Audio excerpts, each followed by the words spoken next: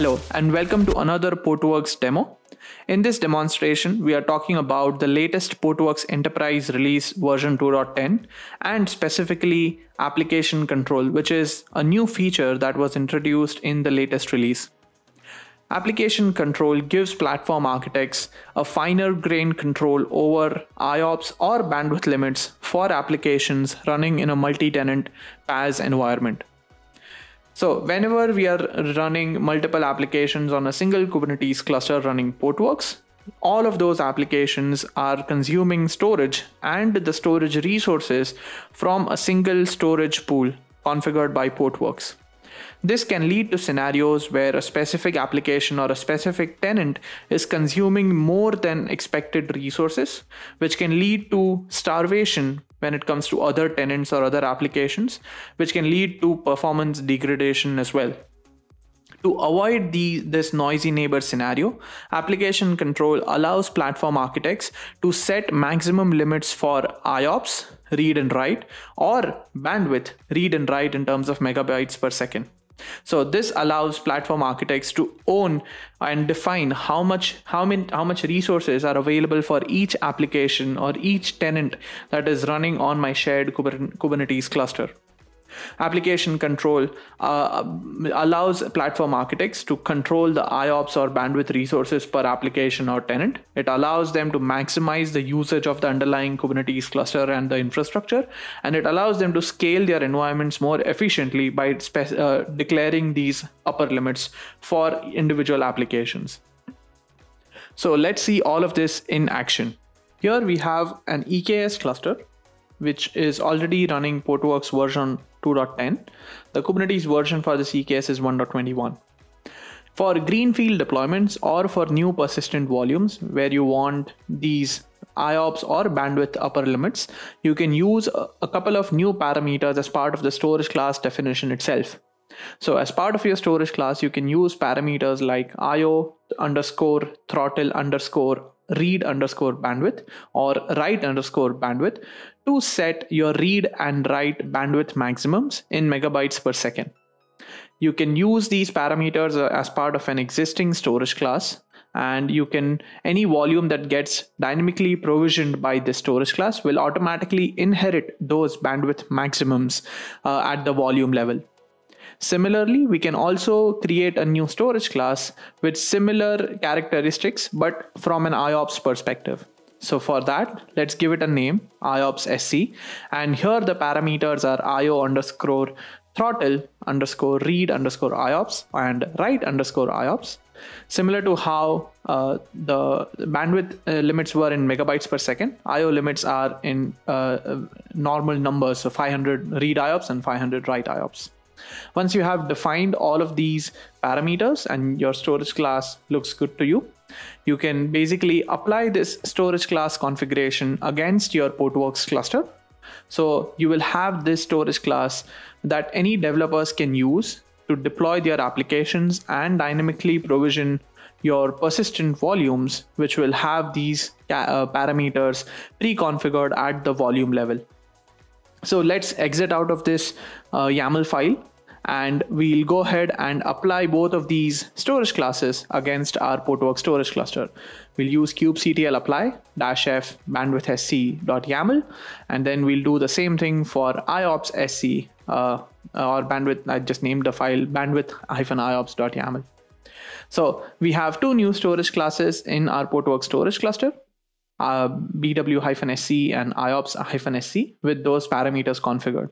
So any persistent volumes that are provisioned will inherit these values. So let's go ahead and at this point deploy a sample application. So to generate some IO, we'll use FIO jobs to provision persistent volumes and generate some IO against it. So to do that, we have downloaded and installed an FIO utility on our jump host that has access to this EKS cluster. So let's go ahead and use a simple command to initiate an FIO job, a random write job against our storage class.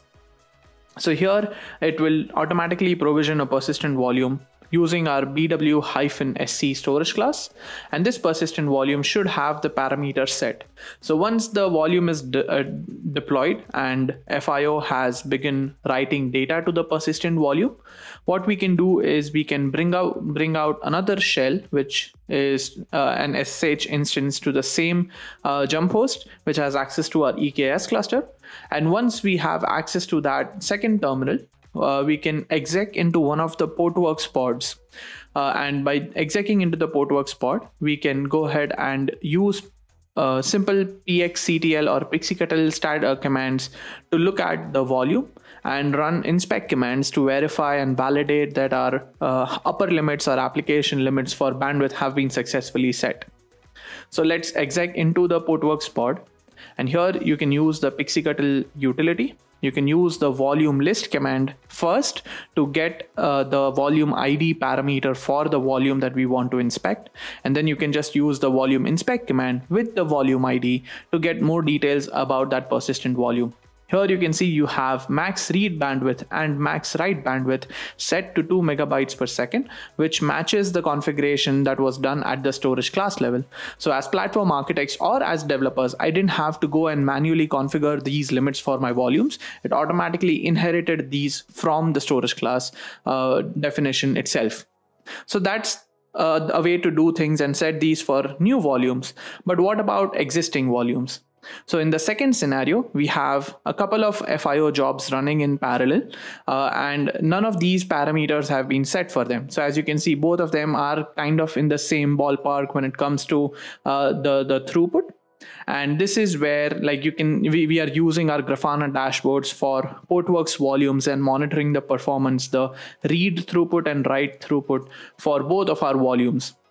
Let's see how easy it is to update these parameters or set these application control limits in real time. So to do that, we'll again exec into the Portworx pod, do a volume list to get the ID, and then do a volume inspect on one of the two volumes.